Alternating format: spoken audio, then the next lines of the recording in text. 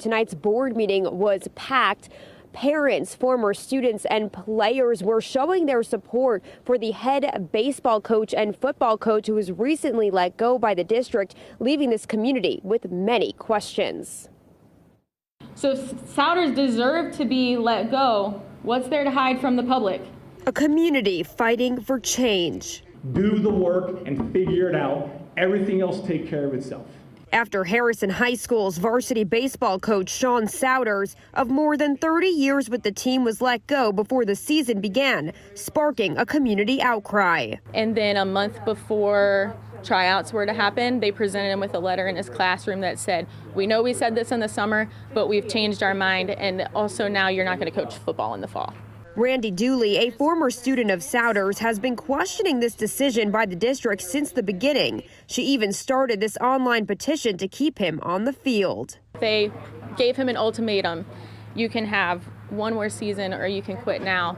The only thing they cited were parent complaints that grew louder this year, but nothing before that, and that is stated to the board in a letter from the superintendent. He's just a great person, a great teacher, a great coach, and I really hope that they all decide that he gets to stay.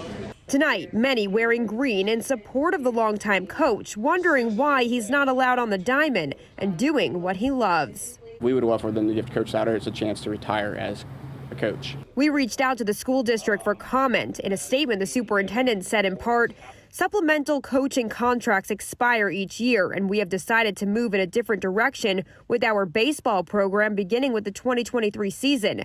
As to the specific reasons for that decision, it is not our practice to comment or submit to interviews on private employment decisions.